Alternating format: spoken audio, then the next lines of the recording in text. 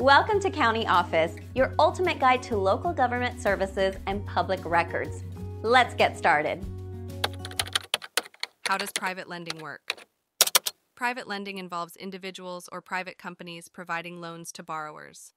These loans are typically not funded by traditional financial institutions like banks.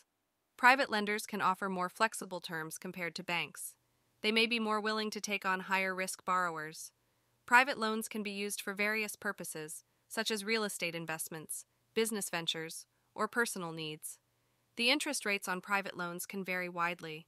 They often depend on the risk profile of the borrower and the loan's purpose. Private lenders may require collateral to secure the loan. This collateral can be in the form of real estate, vehicles, or other valuable assets. The loan agreement will detail the terms, including repayment schedule, interest rate, and any penalties for late payment. Borrowers should carefully review and understand these terms before accepting a private loan. Private lending is regulated, but the level of regulation can vary by jurisdiction. It is important for both lenders and borrowers to comply with local laws and regulations. Consulting with a legal professional can help ensure compliance and protect both parties' interests.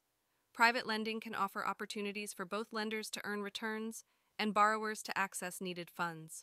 However, it also carries risks, especially for the lender if the borrower defaults.